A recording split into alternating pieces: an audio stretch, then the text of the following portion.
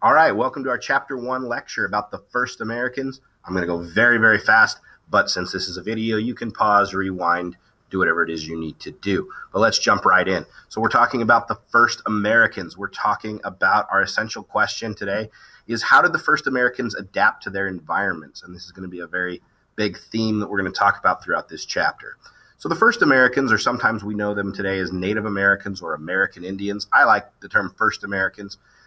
They were here over 10,000 years ago, as opposed to Europeans who got here about 500 years ago, if you're counting Columbus as being the first European to get here. Leif Erikson, who was a Viking, got here about 1,000 years ago, but they didn't really settle here for very long. So we talk about Europeans getting here about 500 years ago. First Americans did not leave a written record, so archaeologists and scientists, as your book points out, had to study artifacts to determine how these people lived. They also compared that to the landscape that they interacted with, and also oral traditions from the descendants of these people who are still alive today. All right, so just in general, the theory is that the first Americans got here around about 20,000 years ago. They were hunters from Siberia in Asia who were following big game, specifically mammoth. And over thousands of years, these mammoth were migrating along this route you can see on this map here. So back then, during the Ice Age, because so much of the water was frozen, a great deal of the ocean levels were much lower, exposing shallower areas as land. All right, so back then, the area between Siberia and Alaska was not covered by ocean or the Bering Strait, which we call today, but rather a land bridge that scientists call Beringia. So the hunters followed these animals across this land bridge over generations and eventually get into North America. Then about 10,000 years ago, the Ice Age starts to end. The ice melts, their ocean levels rise, and now these two continents are cut off from one another. And so they start to develop their own unique cultures and ways of being. First Americans started out as hunter-gatherers, but eventually many of them became agricultural-based civilizations where they were doing a lot of farming. Americans adapted to their environment, first Americans. They used natural resources, what was available to them. And the book talks about in the Arctic, there were groups. You can actually see here some of the hide tents that these groups made in the winter.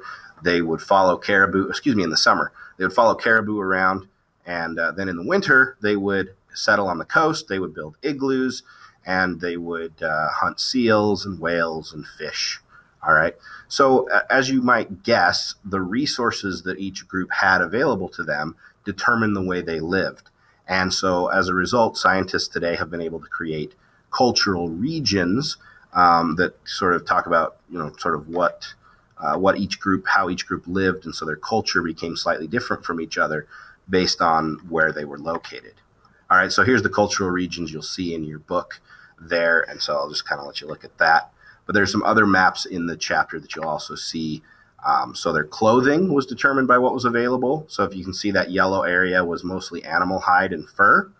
That blue area, that tiny blue area, was cotton. That was a very small group of people who actually planted cotton and wove it into clothing. And then the green area was a variety of animal hide and plant-based material. Same thing with housing. It's going to be slightly different depending on what kind of materials are available. Food will be a variety of things depending on what's available. And so basically that's how these cultural regions are different from one another. But in general, most Native Americans viewed their environment in a certain way. Most groups had some concept of the land, the plants, and the animals of each having some type of spirit that needed to be respected. And so hunting groups would usually give thanks to an animal after they killed it and recognize that that animal was allowing them to live on. Other groups that were more plant-based, a lot of cultures that grew corn. Corn was sort of the center of their culture and even some of their religious ideas. So land use was a little different than Europeans. Europeans and Americans today believe that land should be owned.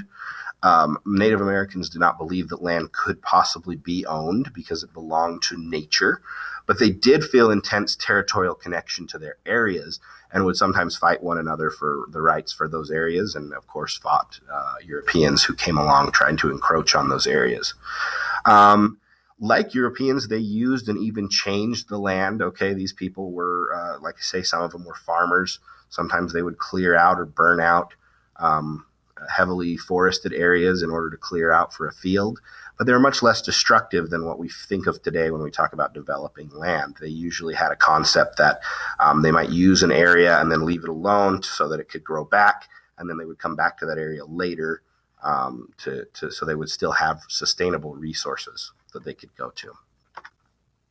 So let's just talk about some of these cultural regions. So first of all, the American Indians of the Northwest Coast. Okay, so that's this yellow area here on the map, Canada and the Northwest of America and Alaska. So this is a beautiful area, lots of trees and a coastline. So this is a great region because there's just tons of resources. So you can see right here on the slide, they had a variety of food: clam, seaweed, shellfish, sea mammals, fish, deer, elk, goat, bear, beaver. Lots of different types of food. They also had more permanent shelter because they didn't have to move around looking for food. So they could build these wooden lodges with these bark shingles, and they wore animal hide and woven bark, and they became builders and carvers. And even today, if you visit that area, you'll see some amazing carved structures. If you ever see a totem pole, that's this group of people. And so they were able to do some really, you'll see this sort of theme throughout as we talk about each of these groups.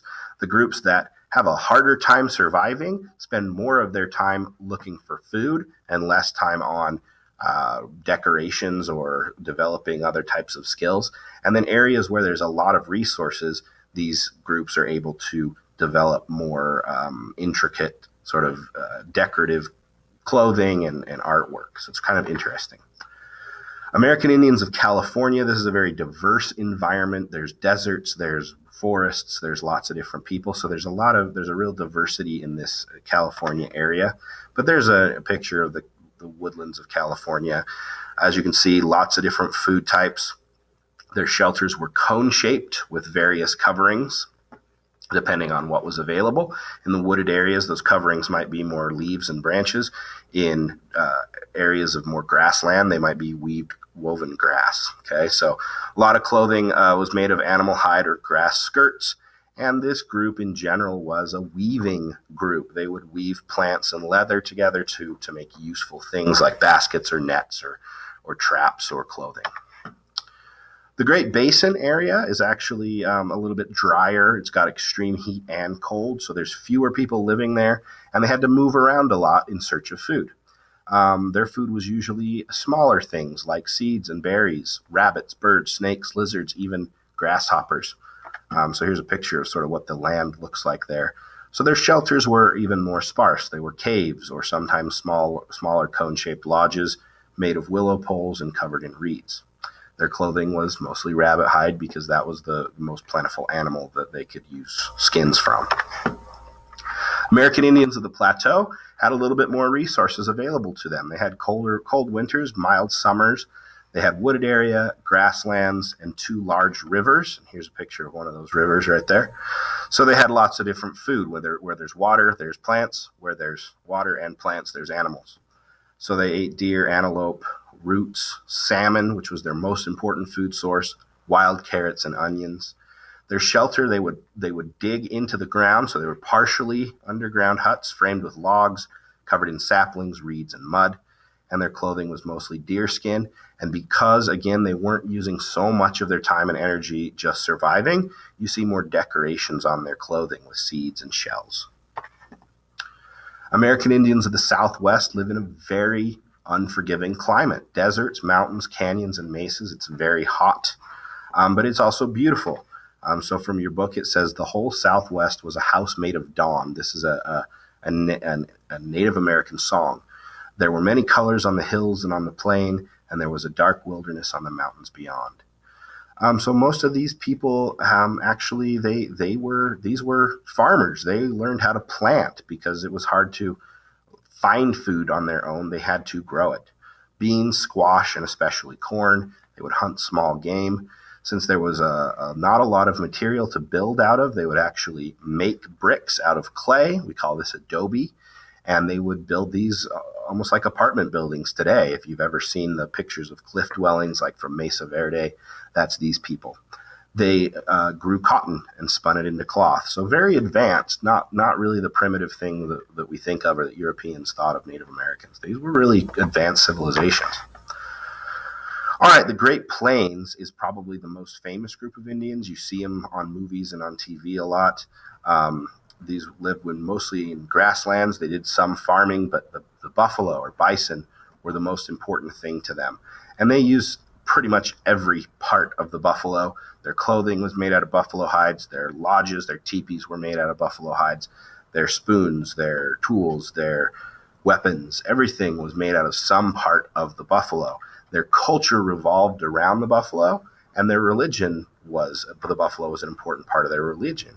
Later on in their history, as Spanish explorers come, they start being introduced to the horse, and the horse becomes also an important part of their culture because it makes them better at hunting buffalo, and it makes them more powerful warriors in order to fight off other groups that might be encroaching on their area. Then there's the American Indians of the Eastern Woodlands. These are the Indians you see in movies like Pocahontas or Last of the Mohicans, even though Pocahontas is not an accurate movie. Again, this area is plentiful. There's lots of lakes and streams and forests, and so these people have a variety of food sources. They have deer and bear and beaver and fish and nuts and berries. They are both hunters and farmers. They're able to make more permanent shelters called long houses, which are these long wooden logs covered in elm bark, and multiple families would live in long houses, usually relatives of each other. Their clothing was mostly deer hide. The women did most of the farming, while the men were more hunters and warriors. And even though they could travel by foot, as you can see from the picture, there's a lot of heavily wooded areas, and so it was hard to travel by foot sometimes. And so a lot of their travel was by canoe on the rivers. And they put a lot of their villages right up on the riverbanks. Then finally, this is a group, a really interesting group that you probably don't hear a lot about. This is the Southeast group. And they have rivers, valleys, coasts, mountains, and swamps. Okay, so it's very humid. There's very mild winters. So farming is easy for them. They did a lot of farming, especially of corn, but also beans, squash, pumpkin, potato. And they even did some hunting, even occasionally of alligator and turtle. Okay, they made their homes out of wood-framed houses covered in mud plaster with pointed leaf-covered roofs. Mostly wore deer hides like many other groups. And some of these groups in this area were what we call the mound builders today. You may have heard of Cahokia. You'll read about that in your book. These are these great big mounds of earth that they would move, and they would make designs out of them. There's one that looks like a big snake.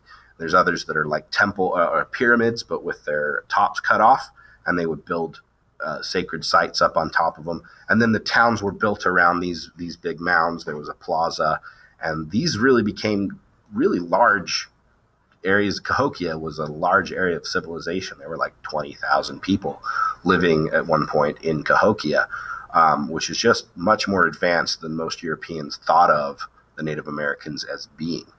And that's really what's important to realize about this group of people. Down here at the bottom, it says they were the first farmers, city builders, and hunters in America.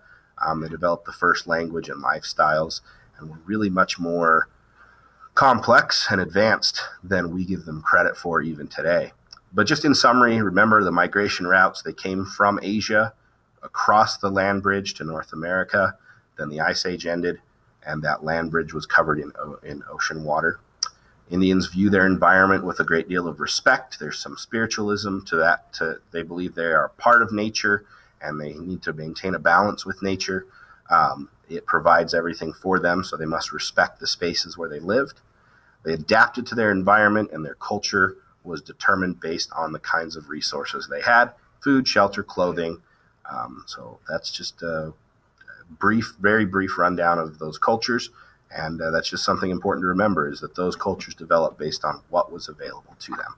All right, thanks a lot.